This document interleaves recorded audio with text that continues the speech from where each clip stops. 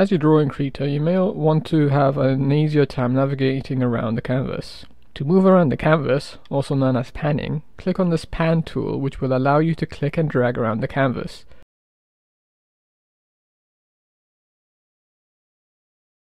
Alternatively, if your mouse has a scroll wheel, you can press that down and move around that way. You can also press and hold the spacebar button down as you click and drag with your mouse or stylus to move around the canvas, which may be a bit more convenient than clicking on the pan tool button. You can press the number 2 key on your keyboard, which will reset your canvas back to the center. Note that this number refers to the alphanumeric keys at the top of the keyboard, and not the numpad buttons you may find on some keyboards. You may also want to zoom in and out while you're drawing, either to draw in details or to see the overall composition from afar. Press the zoom button here, and then click and drag a portion of your drawing to zoom in. Holding the control button down while using this tool zooms out.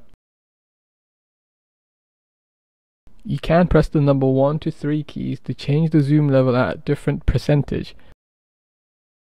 Pressing the minus key zooms out, whereas pressing the equals key zooms in, both of which are done in incremental steps. However, I often find myself pressing down the control and spacebar keys, and then clicking and dragging to zoom in and out. This allows a finer degree of zoom control. You can also press the number 2 key to reset the zoom level. Finally, rotating the canvas. Press the number 4 key to rotate the canvas anti-clockwise, and the number 6 key to rotate the canvas clockwise. Note that the rotation will be at incremental steps.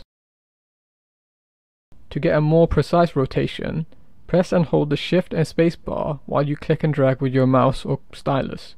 You can also press the Shift button and click and drag while pressing the scroll wheel. To reset the rotation, press the number 5 button.